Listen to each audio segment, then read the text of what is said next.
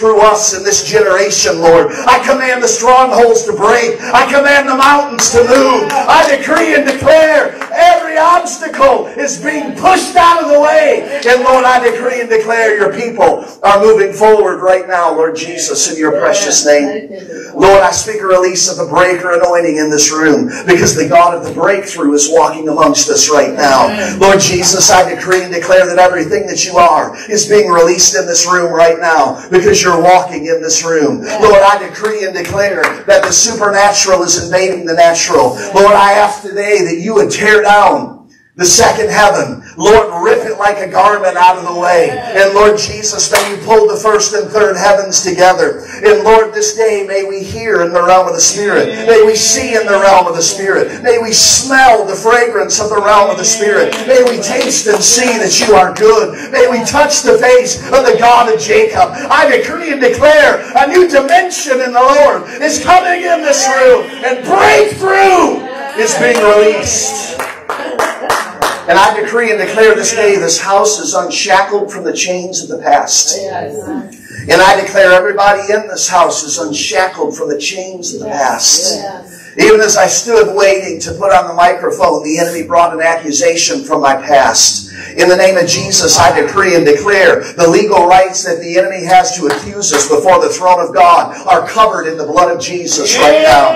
Lord, you said if we confess our sin, you're faithful and just to forgive us our sin and to cleanse us from all unrighteousness. Lord, we ask that you would take away all the material that the enemy can use to accuse us with before the throne. And Lord Jesus, I just decree and declare a new day, a new awakening, the Hebrew number 8 over this house. Lord, I declare every blessing, every declaration, every provision of the Hebrew year 5783 is beginning to be poured out over your people right now. And the things the enemy has hindered are now being poured out in abundance.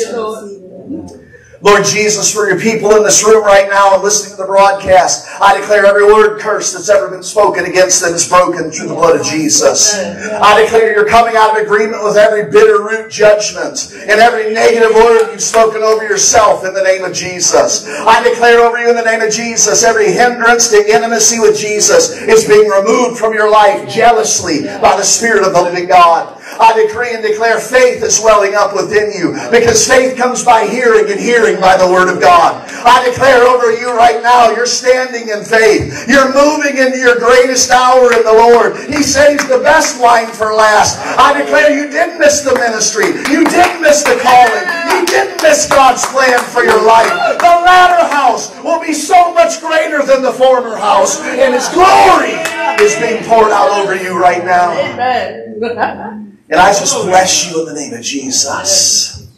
I declare that God is bringing you into a deeper, more intimate, new walk with Him.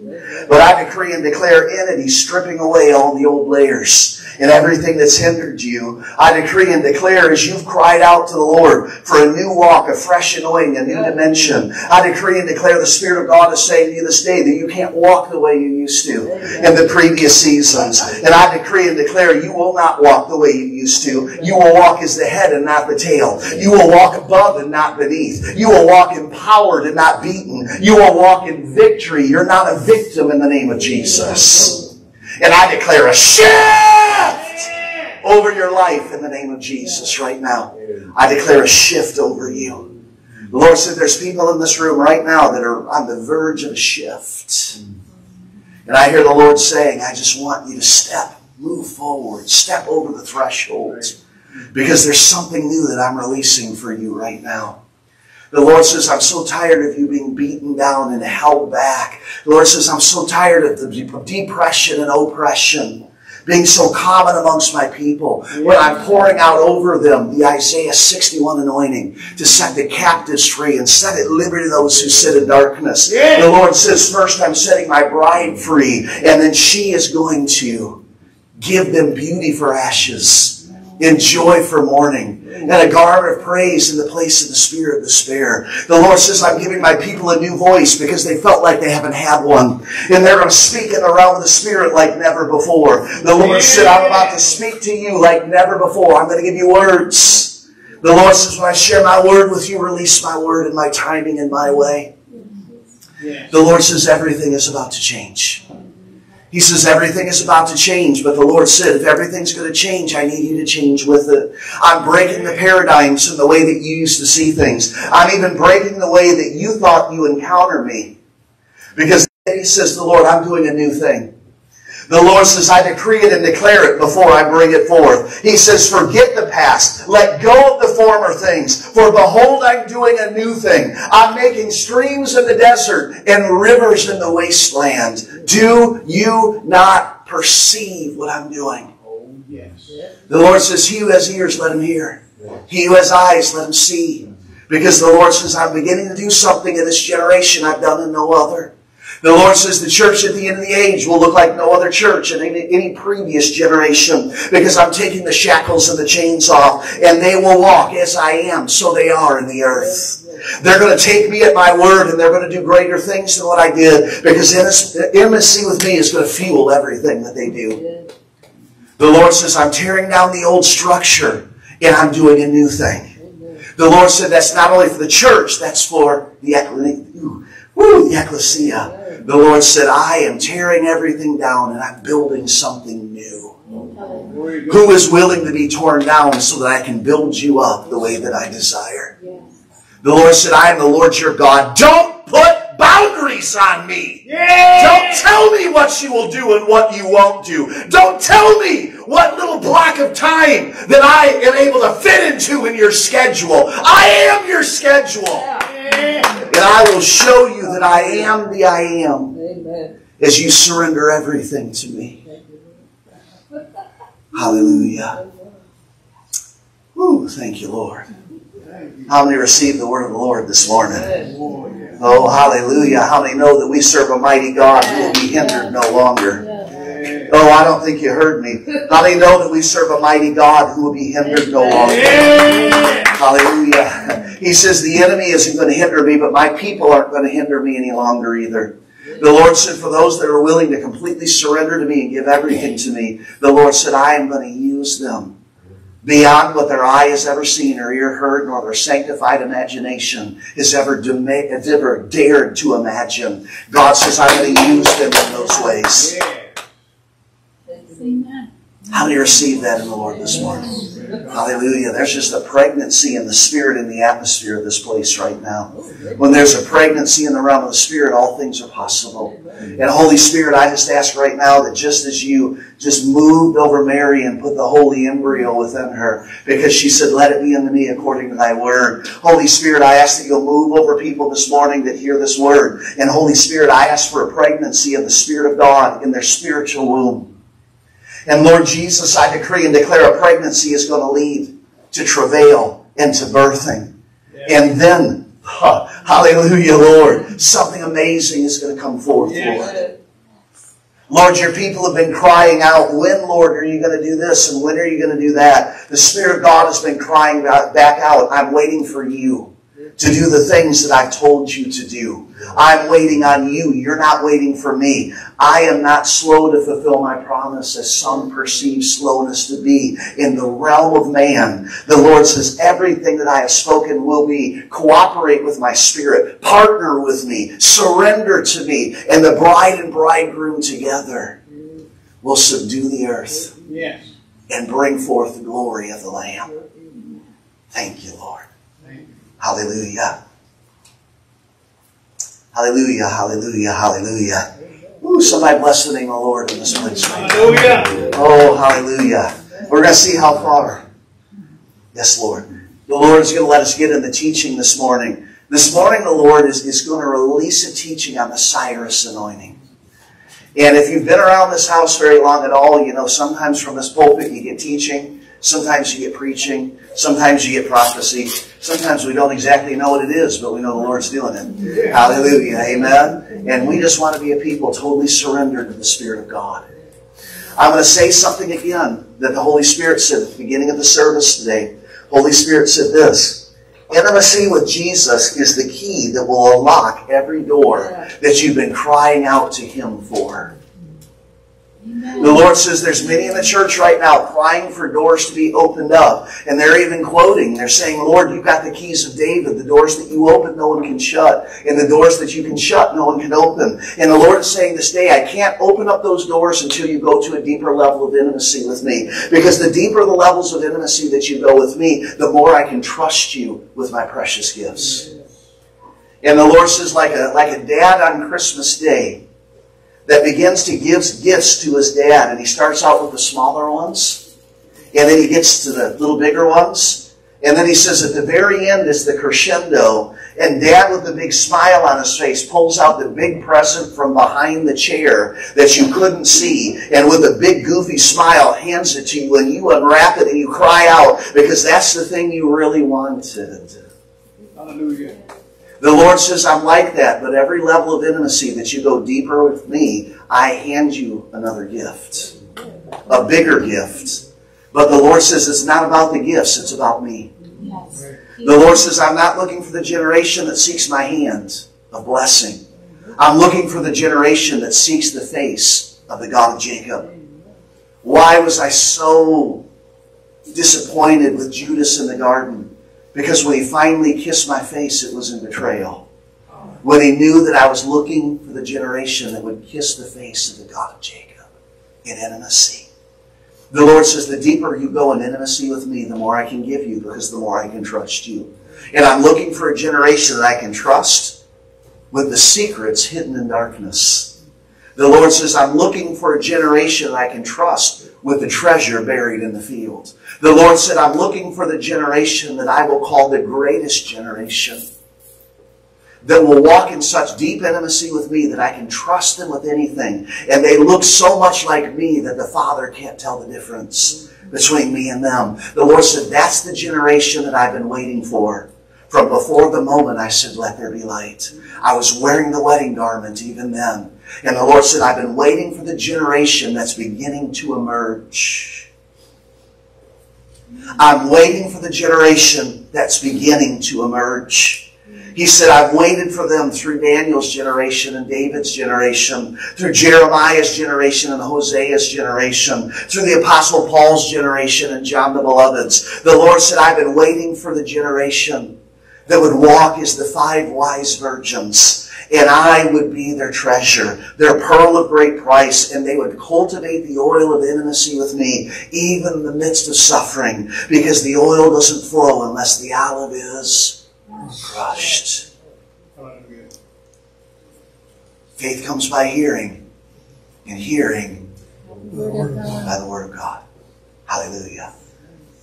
Oh, the prophetic pen is moving this morning, isn't it? Yeah. All right, I think we're going to go in and out of this word and the prophetic this morning. So, hallelujah. Let's just get ready in the Lord. Amen. Just put your hands up to receive. Lord Jesus, I just ask right now that you would anoint these hands to receive. Lord, you said these hands that are up right now would do greater things than what you did.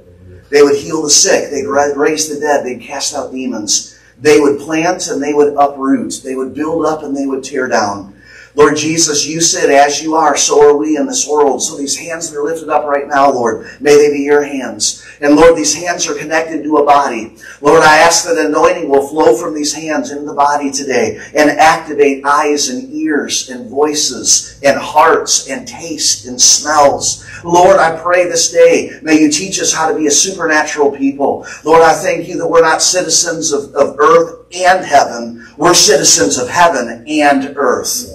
And Lord Jesus, I decree and declare these hands that are lifted up to you today are coming into alignment with you. And I declare during this word today, some hands are going to begin to glow hot. They're going to begin to burn like an iron is on them. Lord, other hands are going to feel wet like there's oil dripping upon them. Lord, I decree and declare an anointing is coming over these hands, and mantles are falling right now as these hands are up. Lord, I declare mantles are coming down. Lord, the tail of the mantle first. Lord, and the arms, the sleeves are coming down over these hands and arms that are upraised. You're releasing new mantles in this place right now. And Lord, there are mantles that people have walked in the past, like Coleman and Wigglesworth and others, that you're releasing those mantles in greater form right now. Lord, I just saw a mantle of fire that you're releasing over somebody, Lord. You're releasing a mantle of fire. Woo, I see a mantle of glory that's coming down over someone right now, Lord God.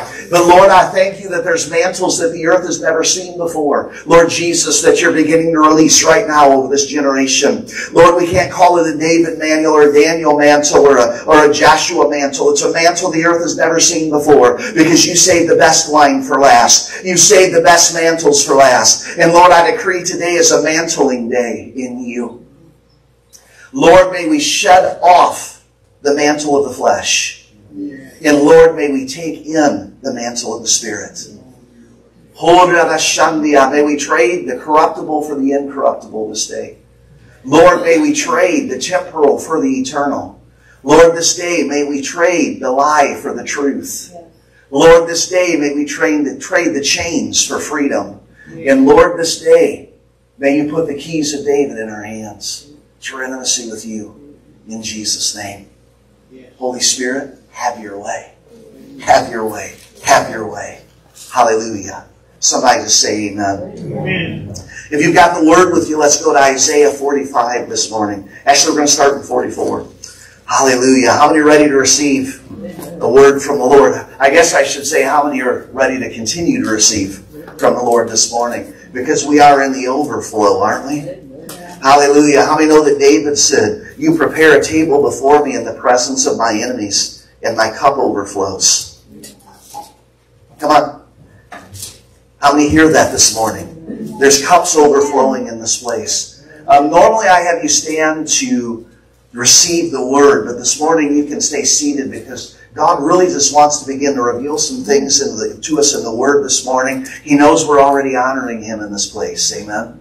We're honoring the Lord in this place. I want to talk this morning, as far as the Holy Spirit will let me go, on the Cyrus Anointing. And tonight we're going to be at Pelly Road Christian Fellowship, my dad's church, the church I grew up in.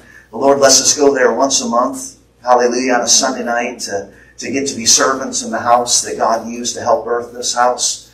And tonight, if the Lord allows me to get to the pulpit, we're going to talk about seeing into the dimensions of the Spirit. And I really believe this word sets up that word that's going to be released tonight. Hallelujah. So I want you to notice something in Isaiah chapter 44 and verse 24. There are two very prolific people that Isaiah prophesies about in the word. The first was our Savior, Lord, and King, Yeshua, the Lord Jesus Christ of Nazareth. In fact, Isaiah releases more messianic prophecy than any other prophet in the Old Testament combined. But then out of nowhere, in Isaiah 44, he begins prophesying about a Gentile, which is very, very countercultural. He starts prophesying about this guy named Cyrus, and he's prophesying about this guy 100 to 200 years before he was born. And the Cyrus that he is about to talk about, his name, hallelujah, in the Persian culture means one who possesses the furnace. How many know that Nebuchadnezzar stoked up the furnace 7 times hotter, and one appeared in the furnace with the 3 Hebrew boys that looked like the Son of Man? And when Nebuchadnezzar called into the furnace, he didn't ask for 4, he only asked for 3.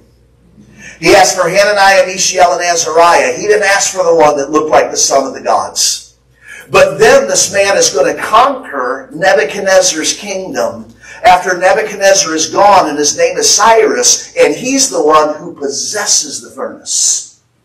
We need to understand this. As we begin to talk about Cyrus, we need to get a prophetic understanding of what God is doing at the end of the age. I was spending time with the Lord this morning, and the Lord said this to me.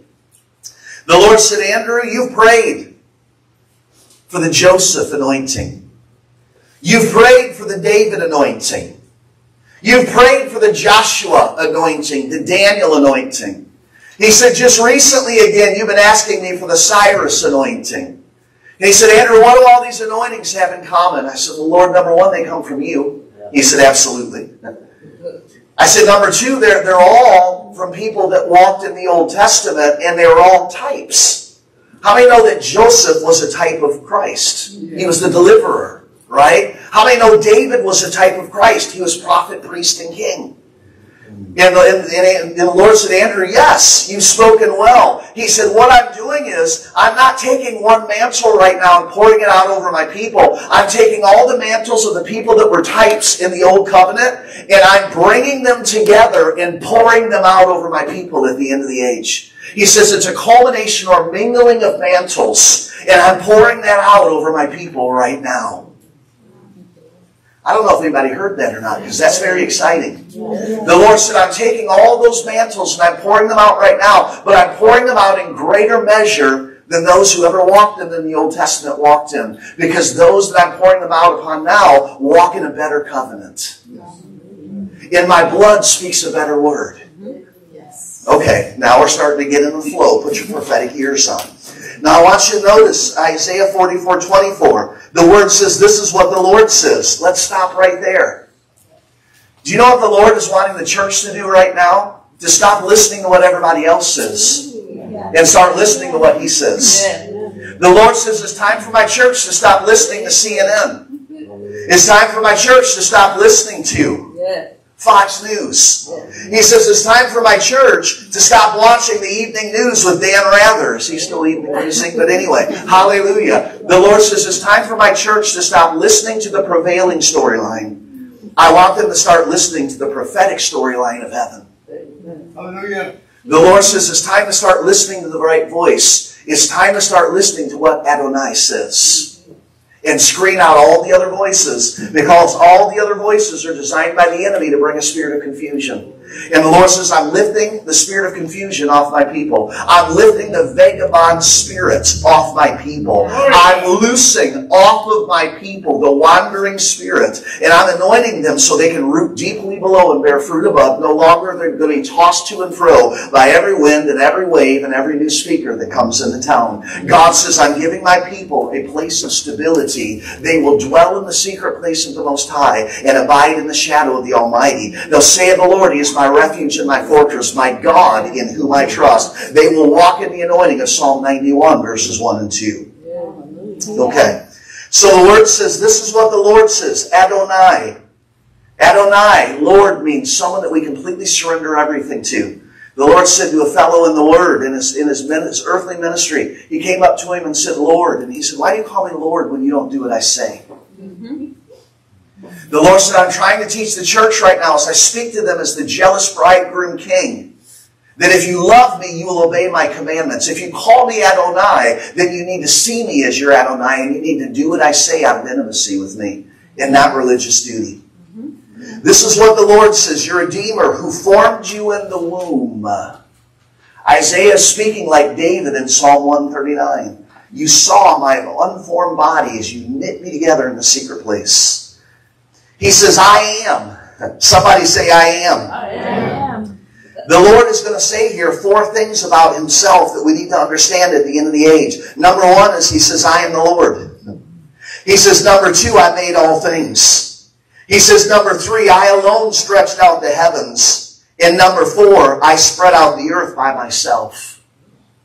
How many have ever read about the 3rd chapter from the end of the book of Job, where he says to Job, where were you when I created the earth? Where were you when I gave the Leviathan its scales? Where were you when I moved my hand and I brought the heavens into the great expanse? And with my hands I put the stars into alignment. Where were you? Because I'm the one who holds the 7 stars in my hands. And I walk amongst the 7 golden lampstands. Isn't that what he said? Who foils the signs of false prophets. He's beginning to deal with the spirit of the Nicolaitans in the church. And makes fools of diviners. The Lord's about to expose the magicians and the fortune tellers for who they are. Who overthrows the learning of the wise and turns it into nonsense. He's about to, hallelujah, make the weak things confound the strong, and the simple things confound the wise. We're about to see layers and revelation of the Word of God fulfilled simultaneously in the earth. Okay, is anybody getting this? Who carries out the words of His servants, be careful what you speak, and fulfills the predictions of His messengers, be careful what you deliver. Who says of Jerusalem, it will be inhabited, and of the towns in Judah, they will be built. and of their ruins I will restore them. Who says to the watery deep, be dry, and I will dry up your streams. By the way, he's talking there about drying up the streams of the enemy. And the Lord is beginning to dry up the wells, the streams, the cisterns of the enemy. And the Lord is about to release the floodgates of revival. Now, how many know in this passage the Lord is establishing who He is? How many know since we picked up there in about verse 24, He established who He is quite well? Can I hear an amen? He established who He is quite well, and we've got to understand this. Now, out of nowhere, the Lord's going to do something that He really hasn't done in any other part of the Word until He has spoken to Abraham and called him out of the Gentiles to start a chosen people out of him. All of a sudden, He's going to start prophesying about a Gentile. Right in the middle of good Jewish prophecy. So to anyone who hears this, they go, whoa, wait a minute, hold on here. What in the world is going on? Notice verse 24 or 28. Who says of Cyrus, he is my shepherd, and will accomplish all that I please. He will say of Jerusalem, let it be built, and of the temple, let its foundations be laid. Now, we've got to understand this. God is prophesying about Cyrus 100 to 200 years before he was ever born. So there's got to be a man and woman that come together, not because they had a candlelight dinner and a little bit of romance, but because God ordained at that very Kairos moment in time, a man would be conceived for God's purpose named Cyrus. We've got to understand what God did here. And by the way, the Lord says there are Cyruses all over this room and hearing this word. Your life is not the culmination of mom and dad having a candlelight dinner and a little bit of romance. The Lord said, I could have had you conceived in any generation from Adam all the way to the end of the book of Revelation. I chose that you would be born for such a time as this. Oh, people of destiny, start seeing yourselves the way that I see you. Not only do mom and dad have to come together and a child be conceived, they have to hear that the child is to be named Cyrus. Is anybody getting this? And then he has to grow feeling there's a destiny within him and he's not like everybody else. And then he has to be put into a position of leadership by the Lord. Have a vision beyond the leadership of Media and Persia. Conquer Persia, merge them into Media, and then go underneath the gate, dry up the waters. The Lord's prophesying how He was going to defeat Babylon. Dry up the waters, go underneath the gates, and conquer a kingdom that was the head of gold in Nebuchadnezzar's dream. How many know none of that can be explained away as happenstance? It was the hand of God. And you're about to see the hand of God in your life manifest like never before. The dancing hand of God, the hand of the Lord's favor is going to manifest in your life like never before. Is the Holy Spirit speaking to anybody today? If He is, give Him the glory. Just see the Lord in this word that's being released. Hallelujah. And then Cyrus was going to have to hear the word of the Lord and obey it. And then God was going to use Cyrus to set Israel free from 70 years of Babylonian captivity. Now I want you to notice something here because this is so important in the Lord. Right now, the Lord is saying that He's mingling the mantles of those that walked in the old covenant. But He's releasing those mantles in greater measure because they're being released over a new covenant people. And the latter glory will be so much greater than the former glory. Grab a hold of this, guys, because the spirit of prophecy and revelation and wisdom are in this room right now.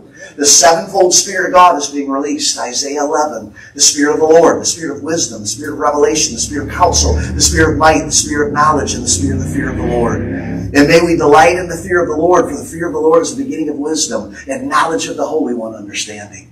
How many receive the Word? The Lord says, stop coming to the refuge and thinking the refuge is going to be the way that it's been in years past. The Lord says, behold, I'm doing a new thing. I'm shifting paradigms. I'm tearing down walls. And I'm moving things in their proper place. Okay. Hallelujah. And if you're part of the refuge or you're visiting today, the Lord said you're here. And I'm speaking that over you also right now. Okay. How many received that? One of the most prolific types in the Old Testament is David. David walked as prophet, priest, and king. What does the prophet do? The prophet hears the voice of the Lord and decrees and declares in God's timing what he says.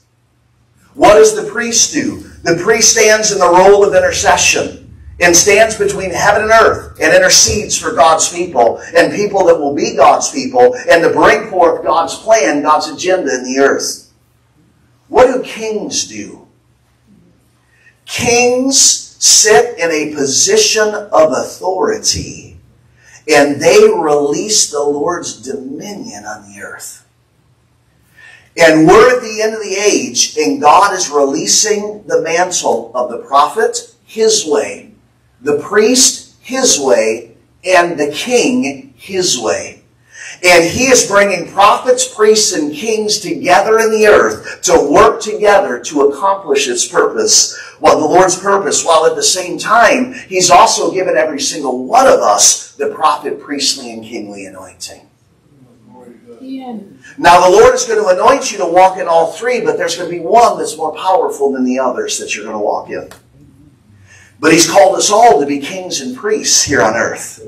Has He not? To be a royal priesthood and a holy nation. How many are hearing this right now? Okay. Let the Holy Spirit speak to you. This is very, very important.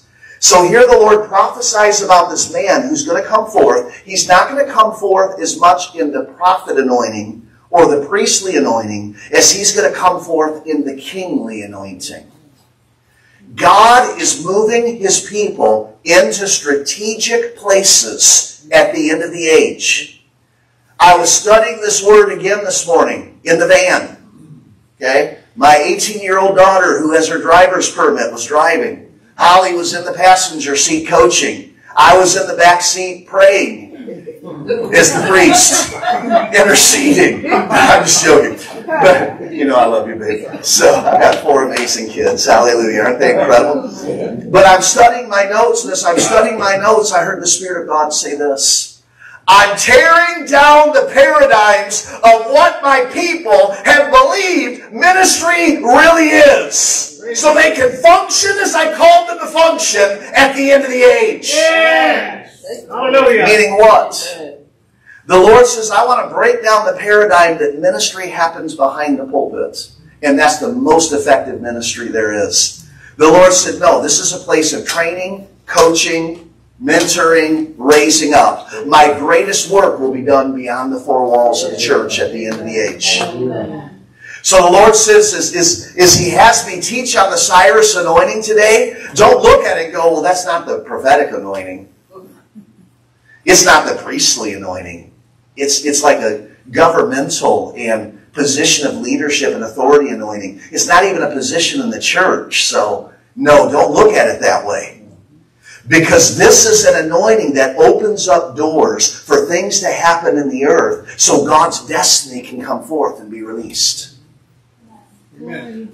I decree and declare, because I believe the Holy Spirit of God is saying this, the greatest ministers at the end of the age will not have a position behind the pulpits. Amen. The Lord is tired of hirelings. He wants shepherds.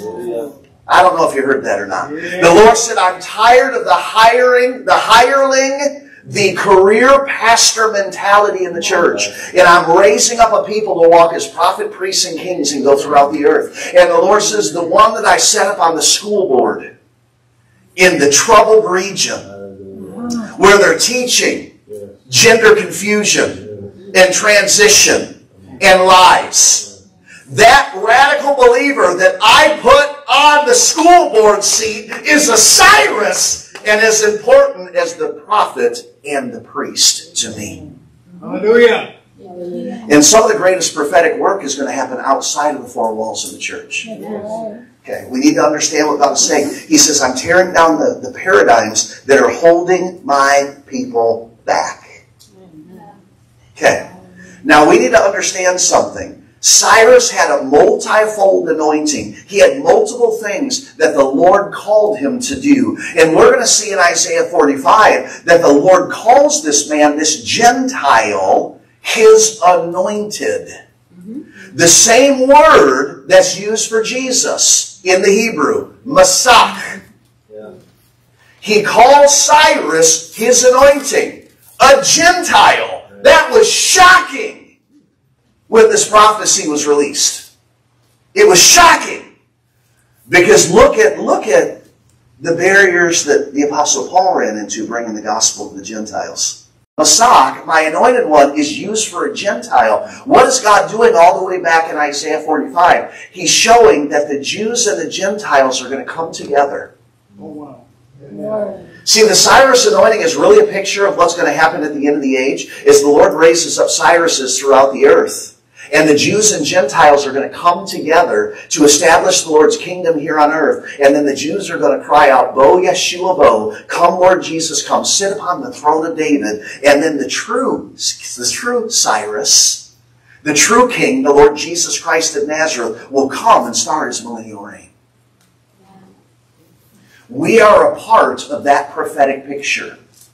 You are a part, from Pat in the back of the room, hallelujah, to Ben over here, to Aaron over here. We're all a part of that prophetic call of the Lord at the end of the age. Stop seeing yourself like Esther did before Mordecai got a hold of her and said, perhaps God has done all this for such a time as this. Stop seeing yourself as a little girl. See yourself as my deliverer, my chosen servant, my Masach at the end of the age. What does Masach mean? It means to smear with oil. So what did the Lord really say about Cyrus? He's the one I'm smearing with oil. And I'm telling you guys, when they anointed in the Old Testament, and they anointed three groups of people, prophets, priests, and kings, they had a large horn of anointing oil. And guys, it didn't look like this. It looked like this. And they would fill it up with oil and pour it over the head of a prophet, priest, or king. Psalm 133, blessed is a place where brothers dwell together in unity. It's like the oil, the precious oil, poured on Aaron's head, down his beard, into the collar of his robes. It's as if the dew of Hermon were falling on Mount Zion, for there the Lord bestows his blessing, his presence, his power, his life forevermore. When you got anointed in the Old Covenant, you got immersed with oil. Is anybody catching this? Amen. So here we are in today's church, and we just delicately take a little drop and bing, put it on somebody's head. You know what Isaiah prophesied? He said when the anointed one comes, he will smear with oil. Because he is smeared with oil. He is the oil. Is anybody hearing what the Lord says? We need to understand this. So Isaiah prophesies about two very prolific people, and he calls them both Masach. One is Cyrus, who we know was a man. The other was the Lord Jesus Christ of Nazareth, Yeshua HaMashiach. It is very interesting that one of the major callings of Cyrus that gets lost when people teach on Cyrus is this. He was to release Israel out of Babylon so they could go back into the southern kingdom of Israel and rebuild the walls of Jerusalem that was needed for safety, but spiritually to rebuild the house of the Lord. Now it's very interesting that that Isaiah prophesied something that we need to understand at this very point. In Isaiah 56:7, he said, for my house will be called a house of prayer for all nations. Then Jesus in Matthew 21:13 quotes Isaiah. How many know when the Word made flesh, Jesus, who according to the book of Revelation is the spirit of prophecy, when he in his earthly ministry in the Gospels grabs a prophecy in the Old Covenant and repeats it in the New Covenant that he's establishing in his blood, we better pay attention to it. Amen. And what does Jesus say when he's about to die on Calvary and he throws the money changers out of the temple? He said, my Father's house will be called a house of prayer for the nations. Why is God raising up Cyruses at the end of the age? Because God's going to use them to break the bondages off of His people and use them to build a house of prayer. The house of prayer at the end of the age is going to be the greatest house of prayer the earth has ever seen. Amos 9:11 will be fulfilled, and I will rebuild the fallen tent of David. What was the fallen tent of David? The place where when David brought the Ark of the Covenant to Jerusalem, he didn't go over to the left where Moses' tabernacle was and put the Ark in Moses' tabernacle again. He went to the other side of the mountain and he pitched a simple tent and put the Ark in that tent. And for 30 years he paid for prophets and harp and bowlers and singers, folks that read the Word 24/7 to worship, praise, decree, and declare around that tent. Amos 9:11, the Lord didn't say it. We've got to understand His heart. He didn't say, and I will rebuild Solomon's fallen temple. He said, I will rebuild David's fallen tent. At the end of the age, the Lord does not want to build a crystal cathedral. He wants a simple tent where His presence dwells. Hallelujah. That's why you're about to see God deal with ministries that are about the crystal cathedral. He wants a simple house where His presence dwells. Give me a leaky warehouse in the presence of the Lord any day. Then beautiful brick and mortar that's dead. Okay? Anybody hearing what the Lord is saying? I'm not picking on anybody. I'm picking on a system. And the bride of Christ was never created for a system. She was created for the bridegroom. That's why He's saying to His church, come out from among her. He's calling His remnant out. And He's saying, come out from among them, be ye separate. The Lord said, I'm about to do something you've never seen me do before. Somebody bless the name of the Lord in this place. Glory to God. So, we've got to understand that this call for the Cyruses is multifold and multidimensional. But we're going to talk more about that in a second. One of the things that we have to realize about Cyrus was he was a conqueror. He was a conqueror. Very interesting that Nebuchadnezzar conquers a lot of nations, and he brings Israel prophetically, fulfilling the words of Jeremiah, into captivity for 70 years. Why 70 years? Because when the children of Israel went to the promised land, the Lord said, I want you to follow the Sabbath principle on the land. For 6 years you will plant. The 7th year the land will grow fallow. In the 8th year, the year of new beginnings, you will plant again. And the Lord said, if you will follow my system, at the end of the 6th year, you're going to harvest such an abundant harvest that in the 7th year, when the land grows fallow, you're still going to have abundance. And in the 8th year, when you begin to harvest the crop of the 8th year, you're still going to be eating what you harvested in the 6th year. It was the Sabbath principle of the land. Israel went into apostasy and they ignored 10 cycles of that Sabbath principle. So the Lord said, okay, you ignored my Sabbath principle for 10 cycles. 7 times 10, 70 years. You're going to go into captivity for 70 years. Is anybody hearing this? Okay. Now, Nebuchadnezzar defeats nations like Israel and brings those nations into captivity. Cyrus breaks the chains and releases Israel to go back into the promised land. But he was also a conqueror. He conquered 12 different peoples. And by the time he was at the end of his reign, are you ready for this? Because this is very, very important. He conquered over 16 different nations. 12 is the number of God's government. 16 is the number of God's direction, directive, and His love. That's who Cyrus was. See, those that are being raised up as Cyruses at the end of the age, they walk in a conquering anointing. If you're a Cyrus, God is anointing you to bind up the things of the enemy and to loose the people of God. Come on. It's Isaiah 61. The Spirit of the Sovereign Lord is upon me, because the Lord has anointed me to preach the good news of the gospel to the poor. He sent me to bind up the brokenhearted, to set the captives free, to set at liberty those who sit in darkness, to liberate them from dark prison cells, the blind, To proclaim the year of the Lord's favor and the day of the vengeance of our God. To give them what? A crown of beauty instead of ashes. The oil of joy instead of mourning. And a garment of praise in the place of depression, oppression, and despair. The Cyrus anointing parallels the Isaiah 61 anointing. Now we also need to understand this about Cyrus. The position that God put him in initially was not the position that he was going to stay in.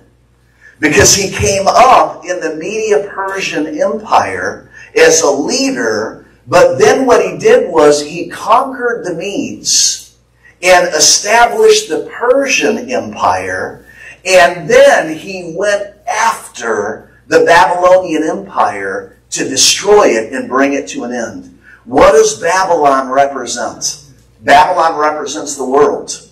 It represents the occultic system. It represents Jezebel the harlot. Is anybody catching this? Yeah. You want to know one of the reasons why drugs are so addictive and they bring such a spiritual bondage in people's lives? The majority of the drugs that are taken today that are hallucinogenics were invented in Babylon. And they were invented as part of demon worship. So people would have visions and they would see things. We've got to understand that. That's why when people take drugs, there's a witchcraft curse that comes over them. That's why it can be so hard to break that spirit of addiction. Pharmakia is what that spirit is. You are battling witchcraft when you're coming against the spirit of addiction in somebody in your family. So we've got to understand that. But how many know Numbers 23:23 says divination has no power over Jacob, and witchcraft has no power over Israel. Okay? We've got to be careful what we take into our bodies. Somebody bless the name of the Lord. Okay. So I want to put something out here that's very important. The Cyrus anointing today is an anointing of for God's people that are called to go into the marketplace, that are called to go into government positions, that are called to go into the military, that are called to go into the media, that are called to go into some very unexpected places. Isn't it interesting that God sent Daniel, Hananiah, Mishael, and Azariah into Babylon? Why did he do it? Because he wanted to make his name known to Nebuchadnezzar and the Babylonian people. See, Nebuchadnezzar thought he invaded Israel. Israel invaded Nebuchadnezzar. Is really what happened for us to get this. And that same anointing is part of the Cyrus anointing, where God is putting the Cyrus anointing on Daniel's, Hananiah, Mishael's, and Azariah's, and he's sending them into the marketplace. He's sending them into the media. He's sending them into the government. He's sending them into the local government, the state government, the federal government, even world leadership. That ministry is every bit as important as the apostle, the prophet, the pastor, the teacher, and the evangelist. Hallelujah. Every bit as important as that. God wants to break the paradigm that real ministry is when you're called Pastor so-and-so. Or prophet is so-and-so. The Lord said, no, that's a title. And there's a lot of people with titles that don't know how to minister. And the Lord said there's going to be a whole lot of people that minister at the end of the age that don't have a title. But I know who they are. Okay. We've got to begin to understand what God's doing. And He's breaking all of the church and religious paradigms. He's raising up a remnant church that's going to walk like a church that's never walked before. You've heard me say this before. I believe the church at the end of the age is going to walk like no other church the earth has ever seen before. Now, why is God sending Cyruses into the marketplace, the government, the military, the media, the banking system, the financial system, the governmental system? You want to know why? He's invading that system through His people. And the day is coming when the church is going to lead Babylon, is going to lead the world in arts, in music, in film, in finance, in government. There is a shift that's coming as Cyruses come into their positions of authority. as placed by the Spirit of God. But if you don't believe starting today with this word, this breakthrough word, that the Cyrus anointing is every bit as important as the apostolic anointing or the pastor anointing. It's every bit as important, if not more, what the Cyruses are going to do than what the fivefold is going to do inside the church building. Where did the majority of Jesus' ministry happen? It wasn't in the temple. It was in the fields and the streets and the highways and the byways. That's why when Jesus said a king wanted to have a great feast and he invited people, and then when it was ready, he invited them to come in, but they said, I'm too busy and I'm doing this and I'm doing that and I can't come. I've married somebody. I bought land. I've done this. I've done the other thing. The king became angry, and what did he say? Go into the highways and the byways and invite them in. The end times revival, the Lord says every revival up to this point has been like a man putting his hand on the faucet, opening up, and a few drips come out. The Lord said the last and greatest end times revival, I'm putting my hand on the spigot and I'm opening it up full blast. And every revival in history leading up to the final and greatest end times revival, all just had a little piece in part of what the end times revival is going to look like. They were like seed that went into the ground that's bringing forth the greatest revival that the earth will ever see. Joel chapter 2 will be fulfilled with Amos 9:11. Now, God is going to invade all these different pillars with His Cyruses. And what are Cyruses going to do? God is going to give these Cyruses supernatural wisdom and favor in finance, to influence nations, to deliver people from captivity, and to make God's name known. What am I calling this today? It's the Cyrus calling, or the Cyrus anointing. And remember how the Lord says, I'm merging mantles? This Cyrus anointing merges with the Issachar anointing. See, because those men from the tribe of Issachar that helped establish David in his prophetic kingdom, the word says these men came from the tribe of Issachar. They were always known as the scholarly tribe. They knew the word. They were the lawyers. They were one of the three tribes that marched in front of the tabernacle in the wilderness. Judah, Issachar, Zebulun. And then the other 9 tribes in order. Judah, the praise tribe. Issachar, the word tribe. The prophetic tribe. See, these men from Issachar came to David to help establish him his kingdom. Now, isn't this interesting? What a prophetic parallel. David is going to be established in his kingdom. He's been anointed by Samuel. Men from Issachar come to help him get established as king. And the word says they understood the times, they understood the seasons, and they understood what to do. God is raising up Cyruses in the spirit of Issachar that are going to understand the times, they're going to understand the seasons and what to do. And He's going to give them the resources to help establish Jesus in His millennial reign. Okay, is anybody catching this? This is incredibly important in the Lord. If you're wondering, okay, Pastor, where are you getting this Issachar anointing from? It's 1 Chronicles 12:32, if anybody's a note taker.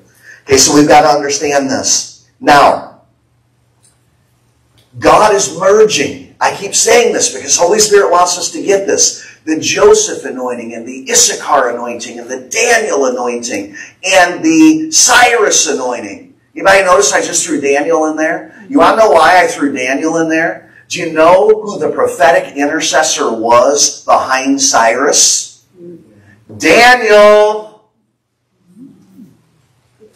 Anybody ever read the book of Daniel? Daniel says, I was in my noon prayer time facing Jerusalem, and I was praying, and I was reminded by the Spirit of Jeremiah's prophecy that Israel would be in Babylon for 70 years.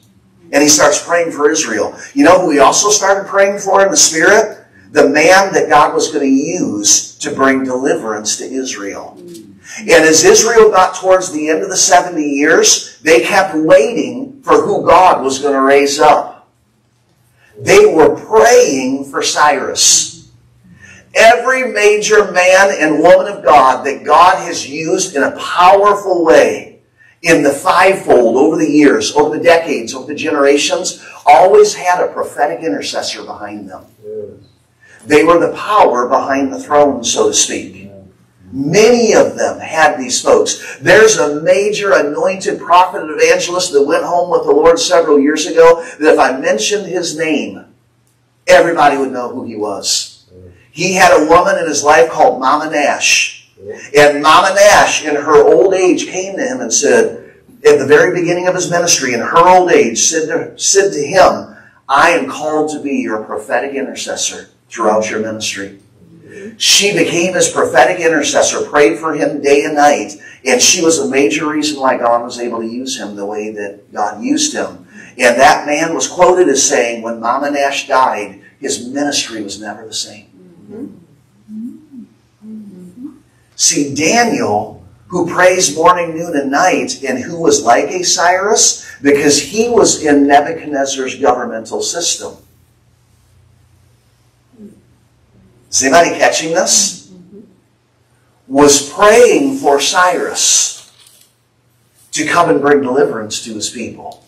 And Daniel would be alive through the lives of multiple kings in the area of Babylon or Iran, interestingly enough, Iraq and Iran, in that area, and he would live all the way in the lives of Cyrus.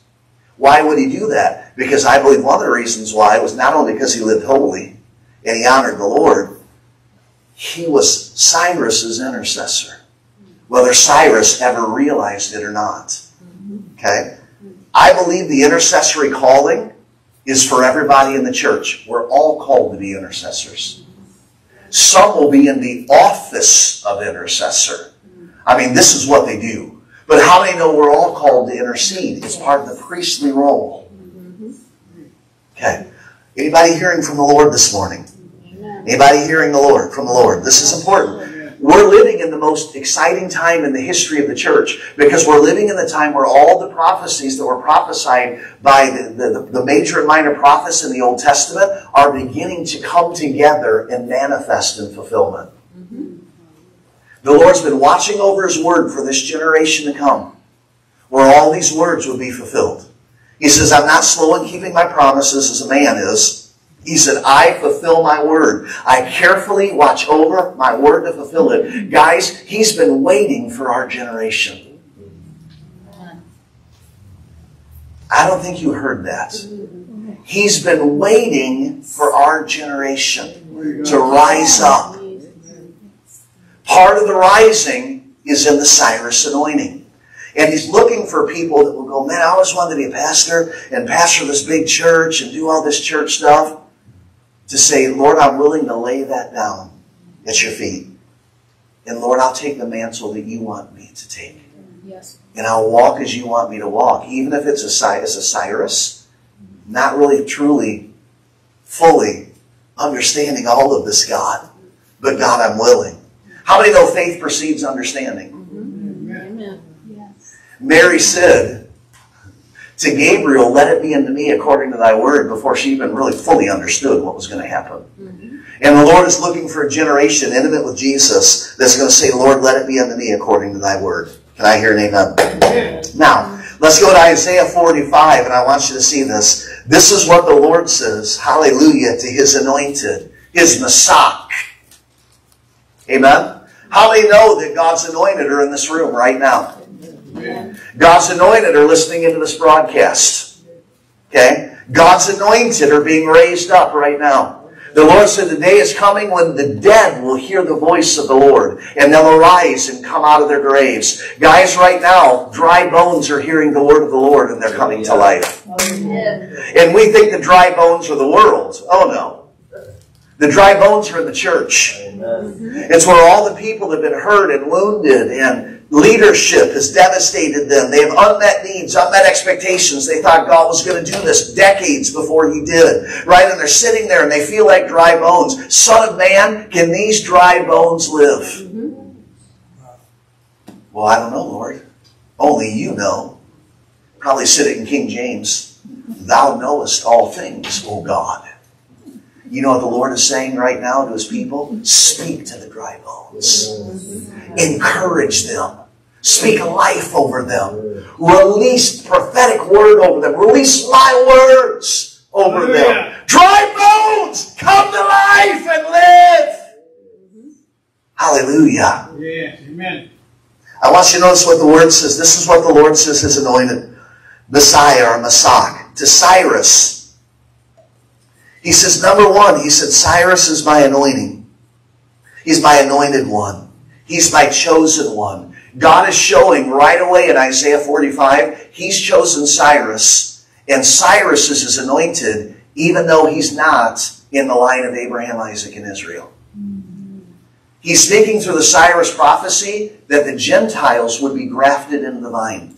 And he speaks it over and over again in the Old Covenant. How many know there's 2 times in the line of Christ where the line of Christ was in jeopardy, and the Lord brought in a barren Gentile woman, opened up her womb, and brought forth a child through her, including Ruth, who was married to Boaz, the great-grandma of King David. So we see throughout the Word the promise that the Gentiles and the Jews would come together and be one people, prophetically.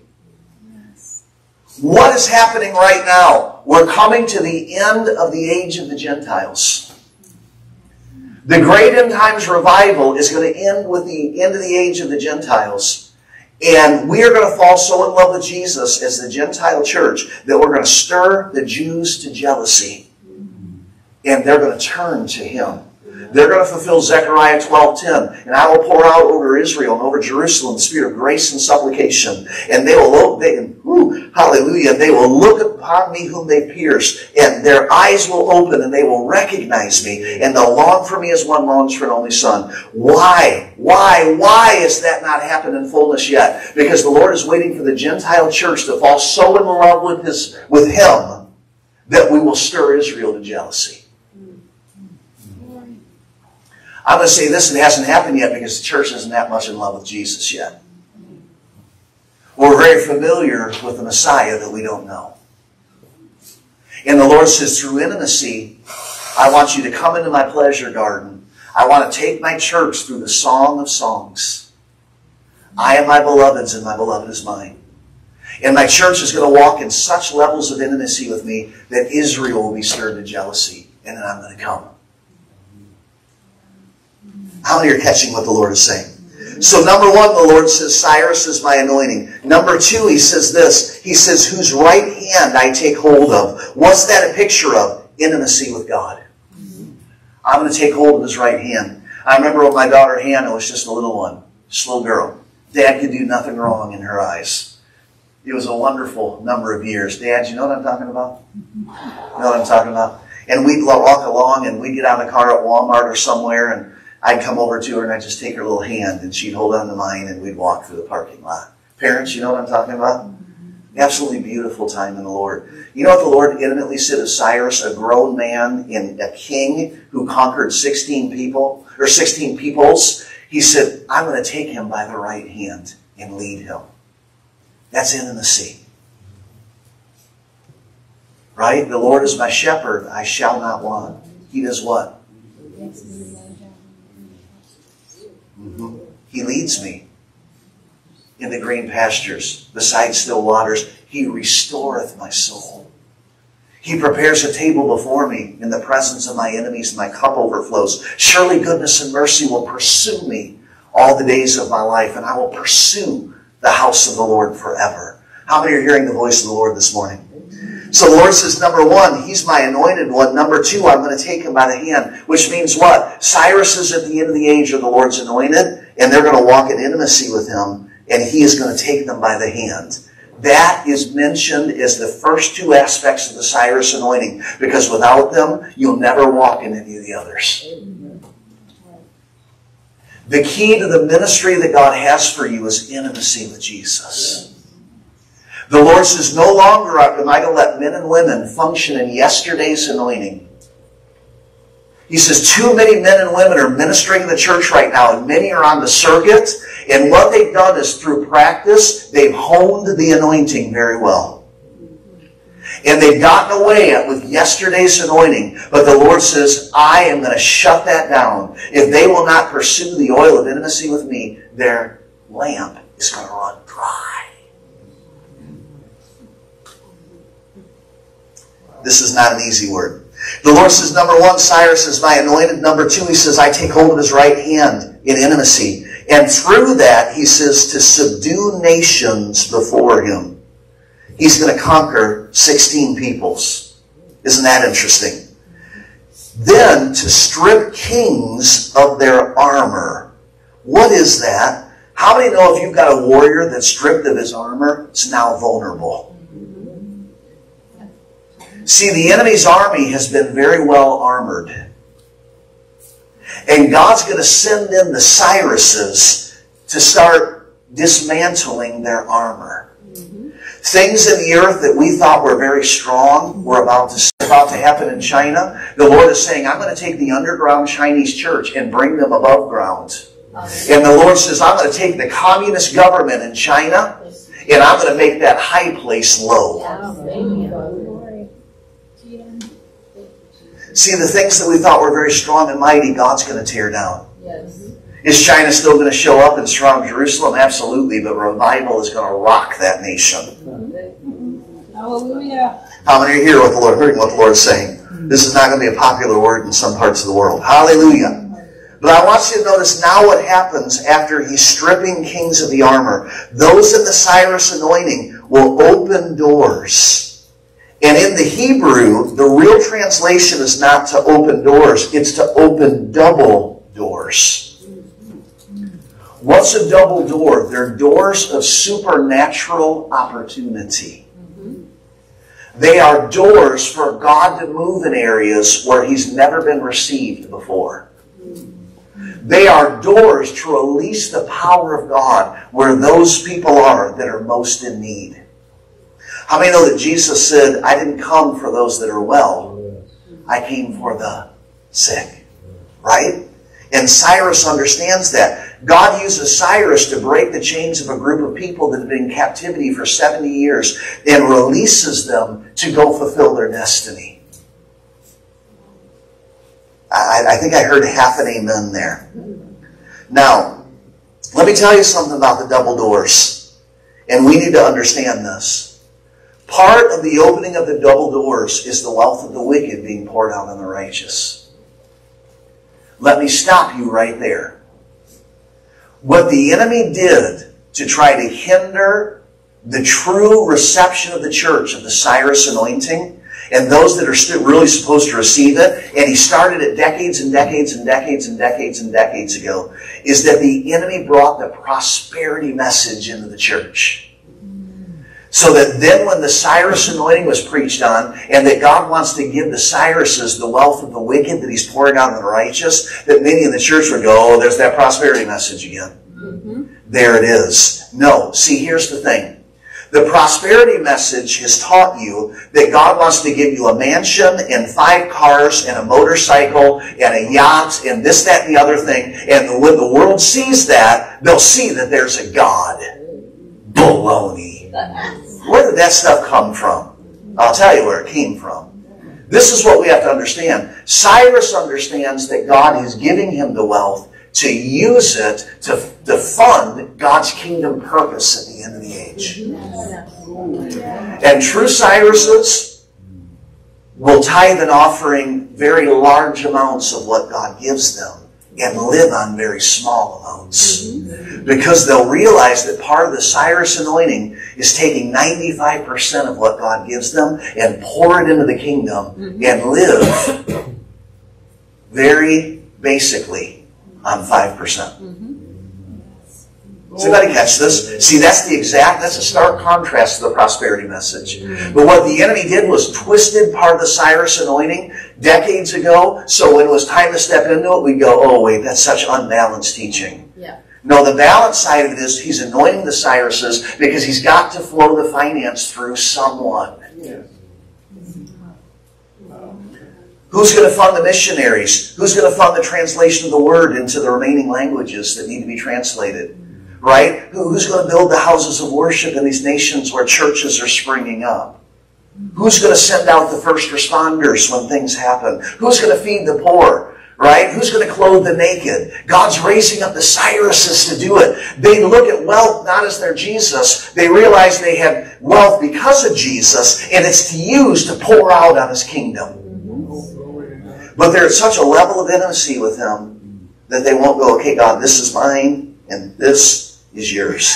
And this is mine, and this is yours. They'll realize they've been raised up in a position of wealth for such a time as this. And the Lord says in the Word, the wealth of the wicked is stored up for the righteous. Moses prophesies over the tribe of Issachar and says to them, I'll give you the wealth of the seas and of the sands. What's buried in the seas and of the sands? Treasure. Treasure. Lord spoke to me a couple weeks ago when I started studying the Cyrus Anointing. He said, I sunk ships of evil empires that stood against me. I sunk their ships filled with gold. They buried treasure in the ground, and I didn't let them get back to it. And my angels are going to bring it to my people at the end of the age. Well, Pastor, I need biblical precedent on that. Remember when we read Haggai 2 this morning? What did the Lord say? Once more I will shake the heavens and the earth. I will shake all nations. And then the desire of the nations will come. And then out of nowhere, what does the Lord say?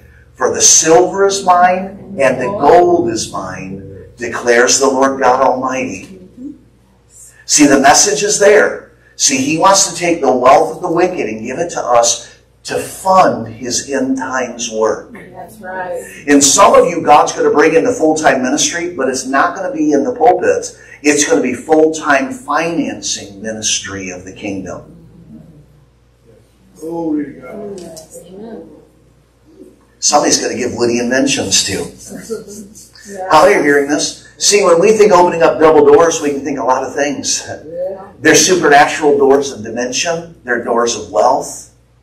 Come on. They're doors of healing. They're doors of restoration. See, the enemy has desperately tried to hold those double doors shut. But God is raising up a generation, the Cyrus Anointing, through intimacy with Him, that are going to open up those doors so the King of Glory can come into a generation and change everything. Oh, I hope you're hearing this in the Lord. What does the Lord also say of Him? I will go before Him and make the crooked places straight. I'm going to remove the obstacles and the things that are going to get in the way. And then the Lord says something very interesting here. It's all interesting. He says, I will break down the gates of bronze and cut through the bars of iron. See, those that walk in the Cyrus Anointing are going to tear down the gates of the enemy. And guys, let me tell you one of the things they're going to do. They're going to tear down the gates of hell and reach in and grab people and pull them out. Yeah. Because how many people know that there are people living in hell on earth all around us? In the neighborhood around this church building, there's addiction, there's single-parent homes, there's kids that were dropped off at their grandparents, and mom and dad never came back. We've had some of them in our youth group. Started other families, forgot about them. Right? There's divorce. There's domestic violence. There's gang activity. There's been drug houses a couple streets over. That's in our neighborhood around this building. And they're coexisting with the schools that are right here.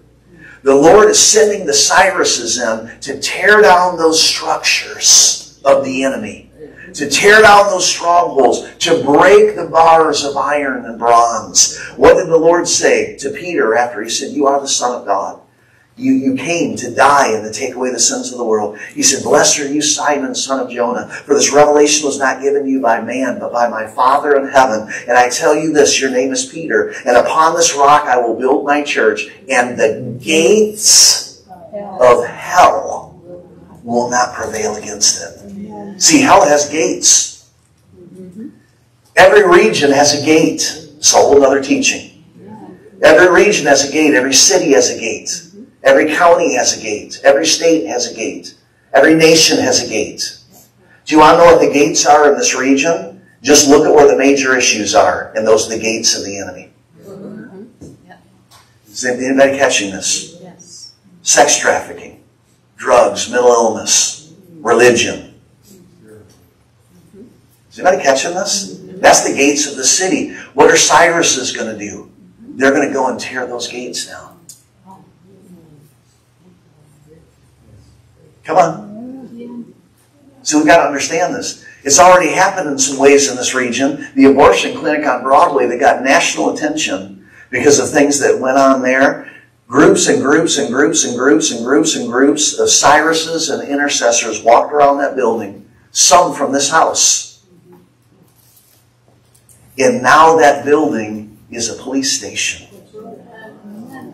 See, the Cyrus Anointing disarmed the spirit of Jezebel and death that was in that place. And it's now a positive place for the community. And if we knew who was in that building, there are some Cyruses there. Because Cyruses take away the strongholds and the encampments of the enemy, and they go in and take them over to use them for the Lord. That's why we're going to take the world's music and use it for Jesus, and there's going to be a turnaround. Oh, come on. Hallelujah. Come on. That's why the Word says we will possess the gates of our enemies. Come on, Cyruses. How many are getting excited in the Lord? Okay. So we're going to begin to wrap up with this. He said, I'm going to make the crooked path straight, right? I'm going to level the things that get in the way. I'm going to break through the bars of iron. Notice verse 3, Isaiah 45:3. And Pastor Cindy, we're getting a little hot with the mic here, I think. Hallelujah. So Isaiah 45:3. Thank you, Pastor Cindy. How many just love Pastor Cindy? Isn't she awesome in the Lord? Hallelujah. He says, I will give you, or I will give the Cyruses, the treasures of darkness, and the riches stored up in secret places.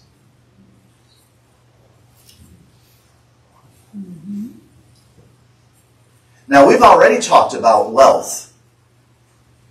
I don't believe that he's talking about the Cyrus anointing and material wealth here. I believe he's talking about wisdom and revelation that's been saved for this generation and is about to be poured out. The Lord told me once, he said, the greatest rhema, the greatest manna, the greatest wisdom and revelation of the age has been saved for the end times generation, and I'm going to pour it out over them. Now, it's all going to line up with the Word because he doesn't contradict himself. But do you think we have all the revelation in the Word? Wait a minute. Well, we could go to the end of the book of the Gospel of John, and he says at the very end of his book, he said, I suppose if everything Jesus did were written down in books, there wouldn't be enough books in the whole world to contain it all. We don't even have all the miracles Jesus did recorded in the Gospels. There's not enough room for that. That's how mighty our God is. Hallelujah. I don't think you're excited about him. That's how mighty our God is. Okay, well, Pastor, why do you believe the treasures in darkness and the riches stored in secret places are the hidden rhema and manna of the Lord? Because he prophesied through Solomon. He said it's the glory of God to conceal, to hide, to bury a matter. It's the glory of kings to search it out. Wait, it's the glory of who? Not prophets. Not priests.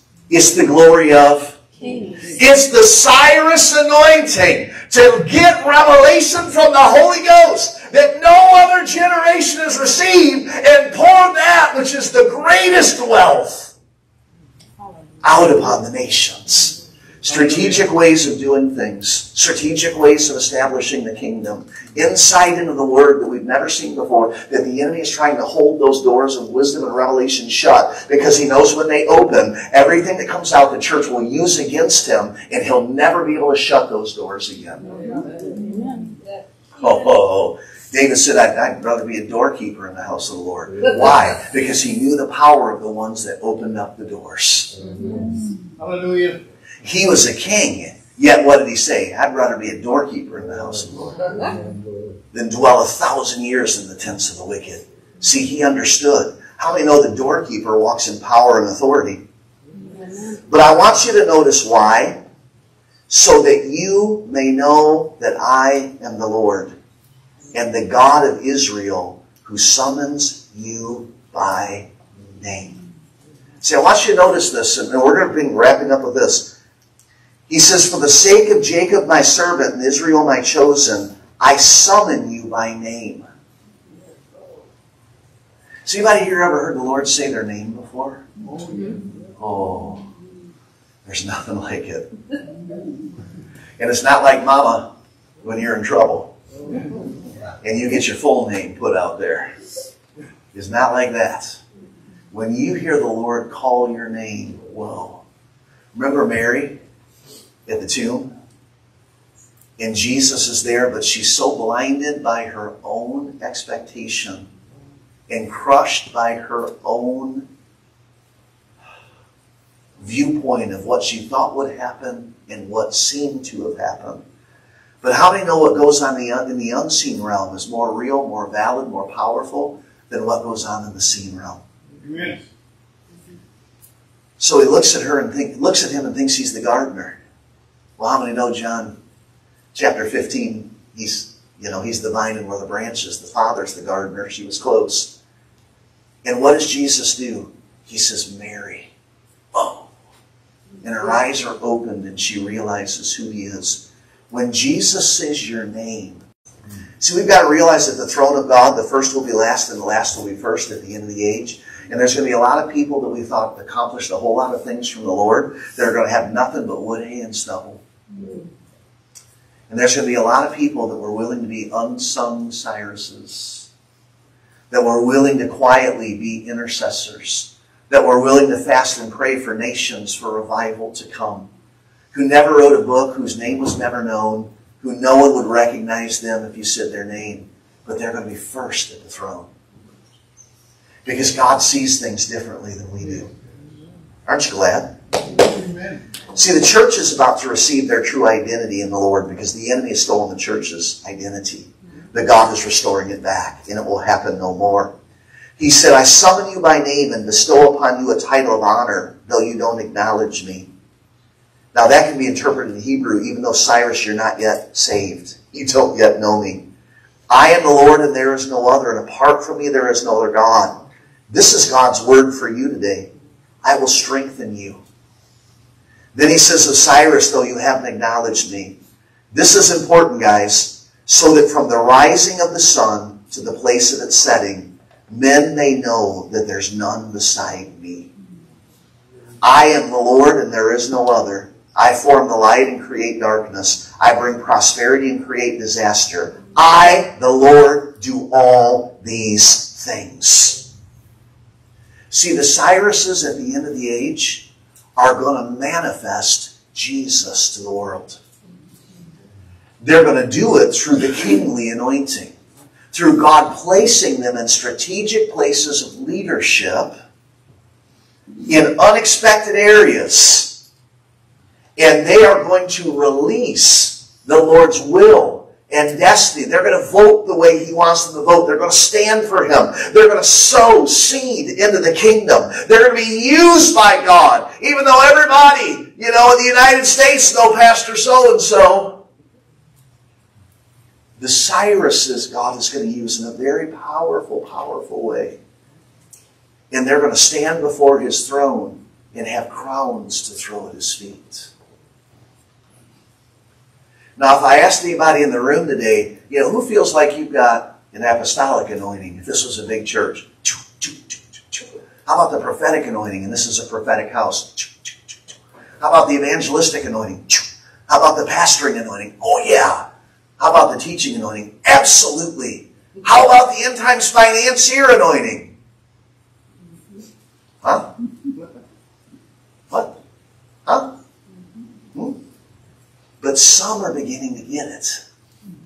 Yeah. See, and I've spoken that over you guys for how long now? Faith comes by hearing, and hearing by the Word of God. See, God is going to raise these Cyruses up. We had an anointed lady from another church call me up, Pastor. I know her pretty well. She said, Pastor, are you guys still in this location, Windsor, right, and 4th? And I said, yeah. She said, I'm running for the school board, Harlem, and can I put one of my signs in your yard? I said, absolutely. Fill it with signs if you want to. Because an anointed Christian pastor and a woman who's her intercessor are running together for the Harlem School Board. They are Cyruses. And what we've got to get away from is this prosperity message, and we've got to realize that finance is very spiritual. It's a kingdom resource. Being placed in a position of leadership is a kingdom resource. All of this is to be used for the building of the kingdom.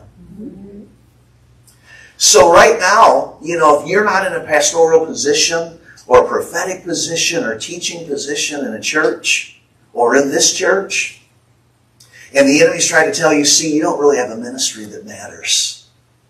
That's a lie of the enemy. Because maybe God has already placed you in the marketplace as a Cyrus. Come on. You've got to take the opportunities that God gives you. I work for a very unique company full-time in human resources, and then outside of that calling in the marketplace, that Cyrus Anointing, the Lord gives me the privilege of being a servant in this house. I'm doubly blessed. Aren't I? How many know Paul made tents and was a powerful apostle? See, we've got to understand the way ministry is shifting at the end of the age. So I've got the choice of either going, you know what? I'm apostolic, I'm this, I'm that, I'm the other thing is Holy Spirit saying this and all this, but I'm kind of that like evenings and weekends. Or I've got the chance to say, wait a minute, my work is part of the anointing God's put on my life. And it's part of the Cyrus anointing. Because you know what happened? And I give the Lord all the glory, honor, and praise for this. I work for a company that's still privately held, is owned by a believer. At our Christmas parties every year, there's an opening prayer and a closing prayer. One year they asked me to do the closing prayer, and without permission in the closing prayer, I just made Jesus known. Yeah. And at the end of that prayer, did the Arianic blessing. May the Lord bless you and keep you. May the Lord make his face to shine upon you. All the executives there, vice presidents, 500 people packed in this building, just released the name of Jesus and released the word of the Lord. And then I waited. Hey, how's this going to go over? Because they asked me to do a quick prayer and kind of quoted Isaiah 53. And, just kind of made the Lord known. A couple weeks later, I'm sitting in a conference room and our CEO sees me in there and comes in and shuts the door. I'm like, here we go. It's on. And he sits down and he says, Andrew, the CD of the Christmas party came out. And he said, I wanted that CD for one reason. I wanted to hear your prayer again at the end. I went, okay, this is going to go one way or another. And he looks at me and he said, Andrew, he said, I'm Catholic, but I'm hungry. Will you teach me the word? He said, that prayer touched me. See, that was a Cyrus prayer from a position of authority in the marketplace. And it touched a CEO who would never come to a church service. Are you getting this? This is the power of the Cyrus anointing. Now, stay in this story because you're going to see Cyrus all over this. And Jack's probably going to watch this message. And he knows I'm talking about him because he lives in Florida now and he's retired. But he says to me, will you teach me the word? And I said, sure. How do you want me to teach you the word? He said, I want you to start a Bible study here at work. I went, okay. I said, where do you want to do it? In this conference room? He said, no, around the leadership table in my office, where all the vice presidents meet, and directors and managers.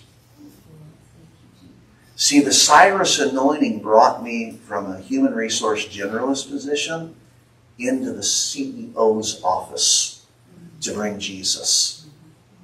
So I said, okay, yeah, we'll do it, Mayor. He said, and I want you to invite other people from the company. I said, okay. So I put an invite out, and people start coming. Engineers have gotten saved. People that go to other churches but hunger for deeper word come to this Bible study. Pretty neat. Our leader of Bergstrom, China, a really neat fellow, Patrick is his name, but he's a Chinese fellow. He came to the States because he had cancer and was going to Mayo's. When he was done at Mayo's, he came to the company I work for, and he happened to show up the day of the Bible study. So our CEO invites him to the Bible study. He gets saved. The leader of our company's Chinese division gets saved and takes the gospel to China in his Cyrus position. Do you see how that wouldn't happen from here? See, the Cyrus anointing goes places where the pulpit doesn't. Anybody catching this? See, this is so important. That Bible study now is still going on because he wanted me to teach him the Word, line by line. So we started almost 5 years ago. We're in the book of Daniel. And now, many of the people that don't attend, or many of the people that attend work for other companies. They don't work for our company anymore. But we do like hallelujah. We do like a Zoom. Okay, we use Microsoft Teams. We do a Zoom. And so Thursdays, noon, we're doing Bible study. And now that study, the Word is invading all kinds of other companies. Hamilton UTC, Farm and Fleet's leadership team. The Word's being released in those buildings through that Bible study. That's the Cyrus anointing. Now, by the way, you know what our former CEO does that now is retired in Florida, loving the Lord? He is a part of other Christian organizations down there. And because he is a man who has been blessed with wealth, he is functioning as a Cyrus to help fund those ministries. And he pays for our broadcast and our internet every month here at the church. See, Cyruses can raise up Cyruses. Right? We've got to understand that. See, this is what we've got to get at the end of the age. Cyrus was the most unlikely person that the Lord would ever raise up to do a very powerful thing. Release his people out of Babylon to go rebuild the temple. Do you know what Cyrus did? He provided every bit of funding that they needed to rebuild the temple out of his funds from his nation.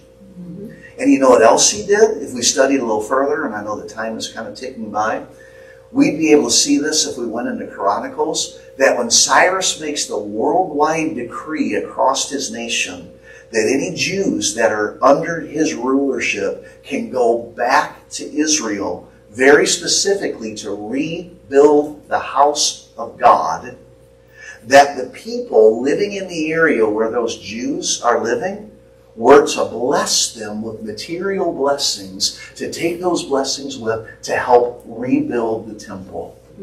It was like Israel coming out of Egypt. Plus Cyrus funds this work besides and blesses them and sends them to go. Is anybody getting excited about Jesus?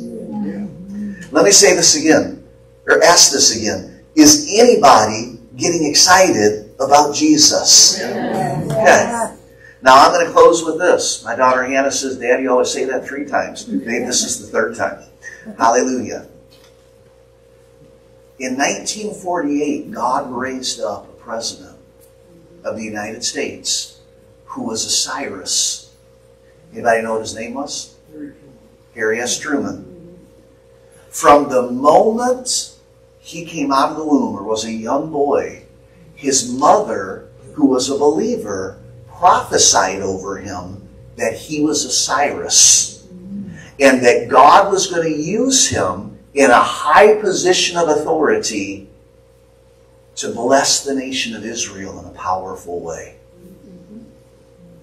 See, we think he just kind of felt sorry for Israel, so he used this position to help make them a nation again. No, he had the Cyrus prophecy spoken over him from the time he was a little boy. So when it was time, after Hitler's empire was taken down and Israel was scattered, and that nation had just been, or the Jews were scattered, been so devastated, and the nations came together and they wanted to bless Israel because there was a scientist who helped develop some technology, war technology, that helped us win that war. And these nations thought, how can we bless Israel because of that? Truman, who understood that he walked in the Cyrus anointing, stepped up to the plate, and just like Cyrus in Isaiah 44 and 45, sent Israel back to their own land. And guess what they're about to do? Rebuild the temple. Okay? That's a whole other message in itself. Very interesting. Harry S. Truman compared himself to Cyrus during a visit to a Jewish theological seminary in New York in the late 40s. Eddie Jacobson introduced him by saying, "This is the man who helped to create the state of Israel." Truman replied, "What do you mean helped create? I am Cyrus." Wow. That is a quote by Harry S. Truman. I am Cyrus. See, he embraced the Cyrus calling, and he knew who he was. Well, how important was that? Let me tell you how important it was that Truman walked in the Cyrus anointing and understood what he was supposed to do. Do you see how the Cyrus anointing, put in a high position of power, President of the United States, intermingles with the Issachar anointing, understanding the times and seasons and knowing what to do? Mingles with the Joseph anointing, being able to protect and preserve the line of Christ. See, that's how all these anointings are mingling. See, in order for Jesus to come back and sit upon David's throne, Israel has to be a nation again. No nation under heaven, after being scattered more than 200 years, ever came back together to be a nation again. Israel came together after being scattered almost 2,000 years. 1948, the impossible happened. Israel became a nation again. Papa's time clock started ticking more quickly. Then they said, you know what? But, Israel doesn't have control of Jerusalem. 1968, a bunch of nations surround Israel. They're going to blow her off the map. Israel miraculously wins through a series of miracles in 6 days. 6, the Hebrew number of man. In the 7th day, they were free. They gained control of Jerusalem.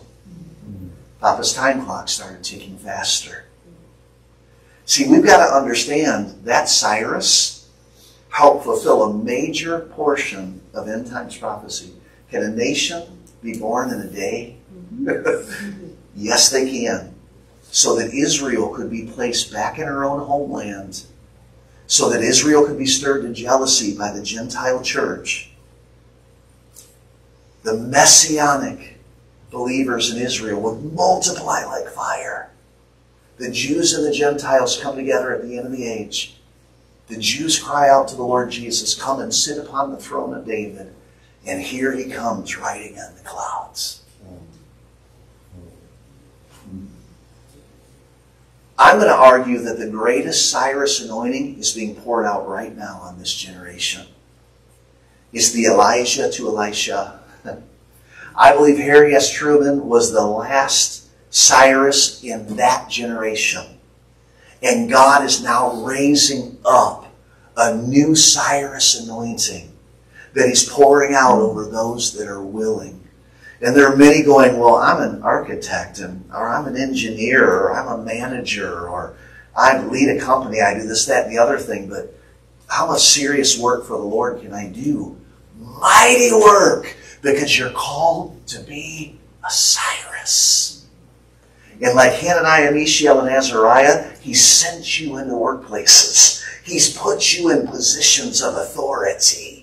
He's put you on the street corner to preach the word where he knows that person is going to come by that's desperately lost. And you're standing on that street corner as a prophet, priest, and king. And you're releasing the word of God. And that person's eternity is changing.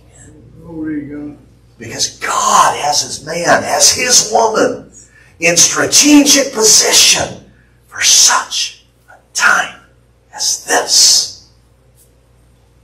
How many are hearing what the Lord is saying? Are you still here? How many are here this morning? Yeah. Okay. Hallelujah. All right, let's do this. Let's close our eyes in a very non-religious way.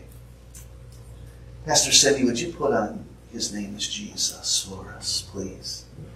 We're just going to take a couple moments. I know we're kind of into extra innings today. But we're just going to take a couple moments in the presence of the Lord. And there might be somebody in this room, there might be somebody that's listening in that has said to themselves, well, you know what, I don't have the title of pastor. or prophet or evangelist. And I've always looked at myself as kind of a second-class citizen in the kingdom. I'm not called to the big things. The Lord says to you this day, I want you to repent of that. And He says that in love. Because that viewpoint has held you back. He said, I want you to repent before me for saying, Lord, I've got a marketplace call. What's that? The Lord wants you to repent of that and let go of the very words that you've spoken that have blocked what He has for you. And I want to encourage you, if you felt a burning in your heart as this word has been released today, then ask the Lord to pour out the Cyrus anointing over you. Ask the Lord to pour out over you the kingly anointing. The Lord may have told you, I want you to run for office. I want you to run for the school board. I want you to do this. I want you to do that. But it hasn't been something in the church, so you haven't really thought it's that spiritual. He's setting you up to be a Cyrus. God may have given you an anointing in business. It's so that He can bring finance in through you to finance the kingdom. And I want you to know this as I've been talking about finance. I haven't talked about giving to this house at all. See, we need to understand finance is a kingdom resource. That's right. And He's looking for those that He can pour the wealth of the wicked out upon. But He's also looking for those who want to dig deep into the storehouses of God to receive the wisdom and revelation that He saved, the manifest wisdom of God that He wants revealed to the angels and the principalities and the powers. As we walk like Jesus here on earth, and they wonder and amaze at how the earth is filled with a bride that's just like Jesus. So I want to encourage you right now to just surrender to the Lord and say, Lord, whatever mantle you want to put upon me in this moment, I say yes. Even if it looks different than what I expected, I say yes. Lord, I repent for thinking the marketplace mantle is not as mighty as the pastoral mantle. Lord, I repent. Lord, here I am. Send me. Use me. Use me. Isaiah heard the Lord say after a mighty encounter with God, who will we send? Who will go for us? He cried out as a young man, here I am, Lord. Send me. I want to encourage you this morning. Say that to the Lord. Lord, no matter what it looks like, I want it. I want it, God. No matter what it looks like. And Lord, if you're calling me to be a Cyrus, I say yes. If you're calling me to be a prophet, I say yes. If you're calling me to be an apostle, I say yes. If you're calling me to be the guy out on the street corner with the music stand as a makeshift pulpit, preaching the gospel, Lord, I say yes. Lord, whatever the call is on my life, missionary, revivalist, whatever it is, Lord Jesus, I say yes. And then I want to encourage you to pray, Lord, you know what intimacy level with you I need to be at for that to truly manifest. Lord, take me there. I ask that your precious Holy Spirit would take me by the right hand like Cyrus and lead me into the bedroom chamber. Lead me into the chuppah. To lead me into the pavilion where I encounter Jesus. Where I walk out the Song of Songs with Him. Lord, take me to that place. Lord, take me to that place. I'm willing. Because intimacy with you is the key that unlocks every door. That opens up the destiny that you've put in my heart.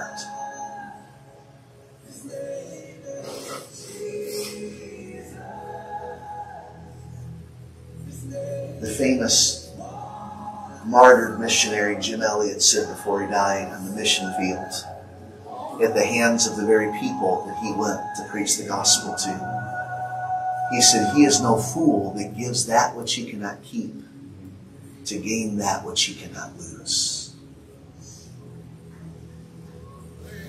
He is no fool that gives that which he cannot keep to gain that which he cannot lose. Cyrus's, the Lord says it's time. Apostles, the Lord says it's time. Marketplace missionaries, the Lord says it's time. Financiers, the Lord says it's time. Radical, spirit-filled school psychologists, the Lord says it's time. Perhaps I put you in this position for such a time as this. Don't see yourself as a little girl. Don't see yourself as a girl in an adult woman's body. See yourself as my Esther, that I'm sending you to a people that need salvation. See yourself as I see you. You're not just a person that's been through divorce, brokenness, abuse. You're not just a person that came from a dysfunctional family or a difficult background. You are the Lord's anointed, raised up for such a time as this. The Lord says, I'm breaking the chains. I'm snapping the fetters off. The shackles are falling to the ground. I'm releasing my Isaiah 61 anointing over my people. The Lord said in Isaiah 60, He said, arise and shine, for your light has come, and the glory of the Lord shines round about you. Lord Jesus, I just thank you this day that through your precious blood and the power of your Holy Spirit, we are transformed into what we could never be apart from you. And Lord, this day, whether we're a Daniel or a Joseph or a Mary, Lord, this day, whether we're a John or a Paul, Lord, we all have backgrounds and history. But Lord Jesus, your blood is greater. Greater than any mistake we've ever made. Greater than anything that's ever gone on in man's courtroom. Greater than all the times we went left when you said go right. Your blood is stronger. Hallelujah. And your blood speaks a better word. So Lord Jesus, right now I plead your blood over everyone that's hearing this word. And Lord, I thank you that the biggest tree starts out as the smallest seed. Lord, I thank you that that stalk of corn with many ears and many kernels started out as one that went into the ground and died so that something greater could come forth. Lord, this day, everyone in this room has a seed pouch in there, across their shoulder and on their side. Lord Jesus, I ask that you would use us to plant those seeds in the right places, in the right positions, in the right way, being who you've called us to be at the end of the age. And Lord, may you put the Genesis 26:12 anointing on the seed. And Isaac planted a seed in the ground, and that year reaped 100-fold harvest. Lord, I ask as the pastors and the Cyruses, as the prophets and the teachers, as the school psychologists, as the home care workers, as the door dashers and Ubers in this room, go forth with that seed around their shoulder. Lord, may they go forth in the calling and the anointing that you've placed upon them. And wherever you send them, may seed be planted, Lord. May the kingdom be built and your glory come forth.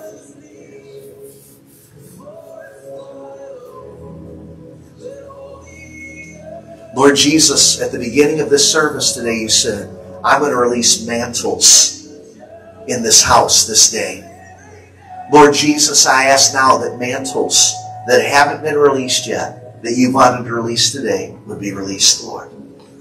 Over those in this room, over those listening in, Lord, online, those hearing on the radio, I ask, Lord Jesus, that mantles would fall upon them right now. And Lord, I pray amongst those mantles, may the Cyrus mantle be released. Lord, the Cyrus mantle is going to bring, in one aspect of it, the finances to help release those that are supposed to go forth in the fivefold. Hallelujah. Lord, to raise up training schools, Christian businesses.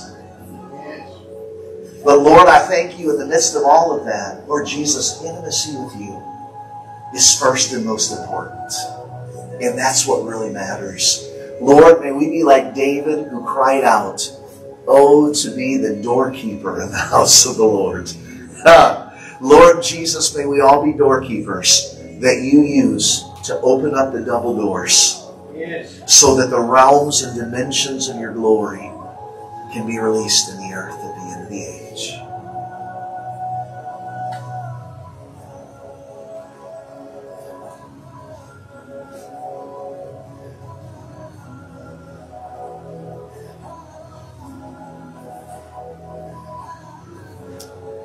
And the Lord says this to you this day.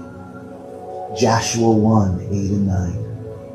The Lord says to you this day, woman of God, the Lord says, do not be discouraged, do not be dismayed, and do not be afraid, for the Lord your God is with you wherever you go. The Lord said, do not let the word of the Lord depart from your mouth. He says, I've given you word. I've given you direction. I've spoken to you what I have for your life. The Lord says, it's time for you to step out into what I have for you. Do not let this word depart from your mouth, but meditate on it day and night so that you will be successful. The Lord says, in everything that you do. The Lord says, I am with you, and I'm about to take you by a way you've never been before. He says, I'm calling you into a shift. I'm calling you into a move. The Lord says, I'm calling you into a new thing. I'm calling you into change. He says, I've already given you my word. Now step out of the boat and walk in it. The Lord says, I'm standing on the water with my arms wide open. The Lord says, you know I put so much greater in you than you've been able to walk in thus far. The Lord says, there's an anointing that makes a way. And I put that anointing in you. Not man's way. Don't look for man to open up the door. The Lord says, there's an anointing that makes a way, and you walk in that anointing. I'm the one that opens up doors for you that no one can close. I'm the one that shuts doors so that no one can open them. I am your I am, not them. He says, I am your I am. And I am your source. The Lord says, I'm going to take you on a deep, deep, deep journey of intimacy and encounter with me, of healing and restoration. The Lord says, there's a lot of things you've been asking me for, and I've heard your prayers, your quiet, tender prayers in the secret place. And I'm going to show you that I'm the God who hears. And I'm going to bring you into those places you've been crying out to me before. The anointing makes a way, and the Lord says, I'm going to bring you into what I have for you in a way that you're not going to feel overlooked anymore. And the Lord says, me being with you isn't dependent on what anyone thinks or says. He says, I am with you. Listen to my voice. Step out on my word. He said Peter didn't step out on the disciples' words. He stepped out on my word. He said, step out on my word. Trust me. It's going to be different than you thought. Trust me. I knew you before I ever put you in your mother's womb. I rejoiced when I put you in your mother's womb because I put a part of me in the world. And the Lord says, eye has not seen, ears not heard, nor your mind ever dare imagine where I want to take you. You haven't missed it. The Lord said, the latter glory is going to be greater than the former.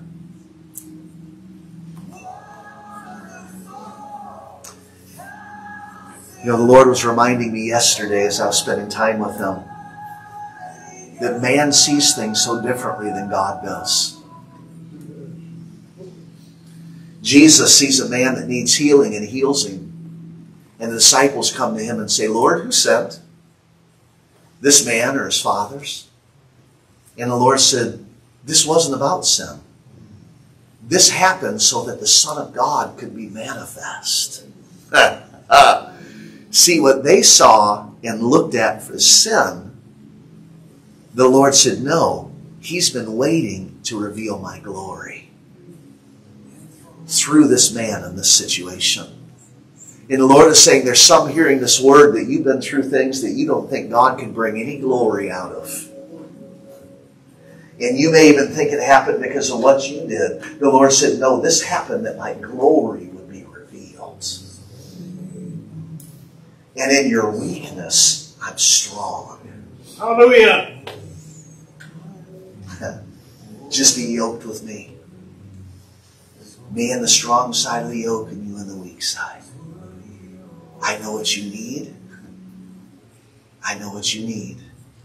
And the Lord says, because I'm the need meter, I'm going to meet your needs.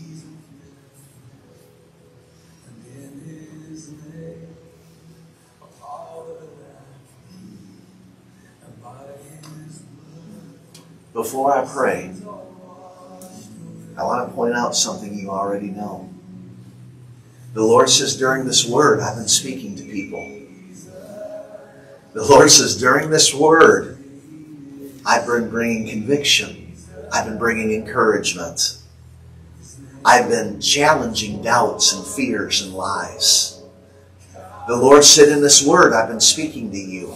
You're here today because I wanted you to hear the word that was released. And for people that are going to hear this broadcast afterwards, you're listening to it now because there's things that the Lord wanted you to hear. The Lord says the time is growing short. You don't have time to contemplate over things for months and years anymore. The Lord says when I speak it, I want instant obedience because the time is so short. Instant obedience will bring a very quick manifestation. But you don't have time anymore to think about whether or not you're going to do it. The Lord said, I'm looking for those who will call me Adonai and really mean it and do what I say. Love manifested in obedience. Because He said, if you love me, you will obey my commands. So church, faith comes by hearing, and hearing by the Word of God. Amen? Lord Jesus, I just thank you for your presence in this place right now. Lord Jesus, I thank you that when all the other religions of the world come together for what they would call services, they don't have what we have, a true and living God who dwells amongst them. Lord Jesus, I thank you in the service today. The true and living God, you, Lord Jesus, Yeshua HaMashiach, the only name under heaven by which men can be saved. The name of Jesus, you came in this room, and you're standing here right now. And Lord Jesus, your arms are open, and you are salvation. You are healing. You are restoration. You are deliverance. You are the Lord God Almighty. You are El Shaddai. You are the Anointed One. You are the greatest one that Isaiah prophesied about.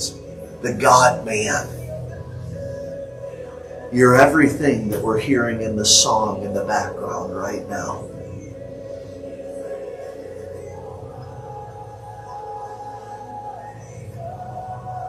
And you will be whom you will be.